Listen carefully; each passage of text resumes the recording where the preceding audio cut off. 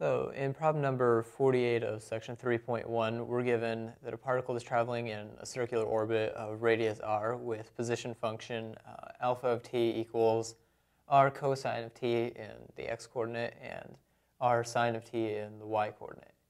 We're asked, well, what is the total distance traveled by the particle from some time t equals time 1 to t equals t2?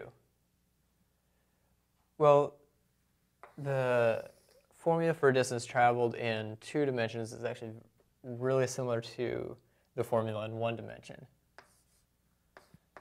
So if we define the velocity of the particle just to be the derivative of acceleration, the derivative of the position. And here by derivative I just mean component-wise. So take the first derivative of the first coordinate. That's minus r sine of t. And the second component is r cosine of t.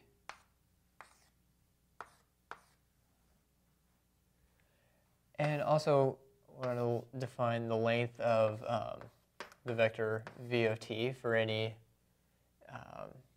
value of t. And this is just the first component squared.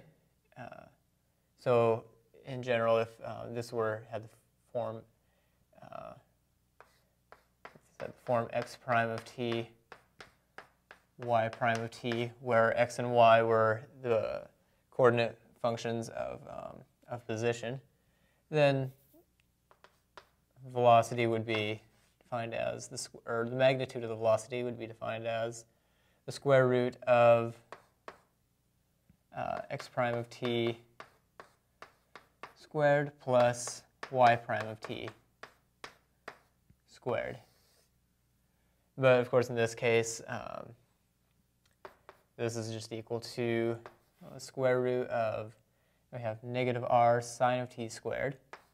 That's just r squared sine squared of t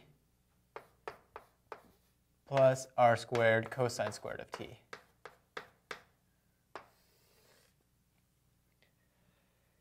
And finally, the actual formula for the distance. And this is the distance traveled from t equals t1 to t equals t2.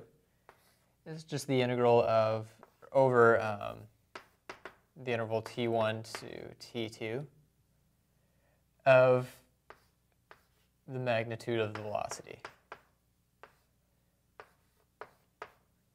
So here I'm using the term magnitude, but of course if we only have one coordinate function, so if we're just in 1 dimension, then we're just looking at the square root of the square for the magnitude. So this is actually just the same thing as the absolute value. So you kind of think this as being the absolute value extended to more than 1 dimension. All right, so now this is equal to the integral of from t1 to t2 of this entire thing. Well, we can pull out a square root of r squared, which of course is just r. And that leaves us with sine squared of t plus cosine squared of t dt. So if we pull the r outside the integral, and by the Pythagorean theorem, this is just 1. So this whole thing collapses down to just r times the integral of 1 from t equals t1 to t equals t2. So of course this is just rt, evaluated from t1 to t2. And then it just becomes r times t2 minus t1.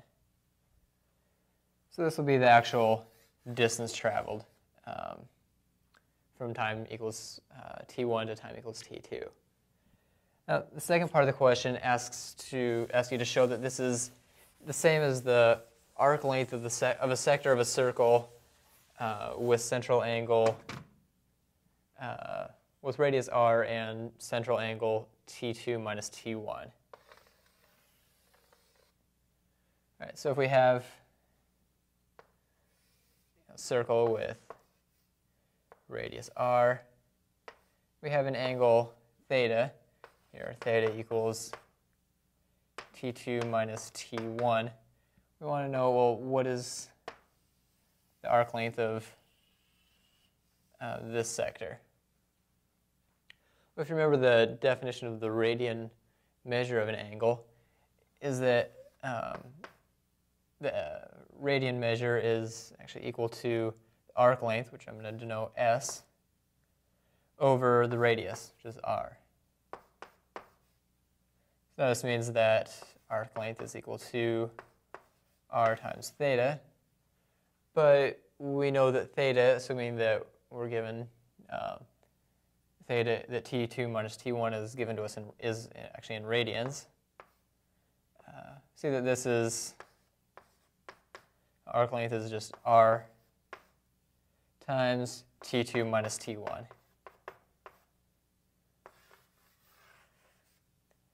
So actually, the distance traveled between t1 and t2 just represents the arc length of the sector of the circle, where the angle is the difference in time. And that's the end of number 48.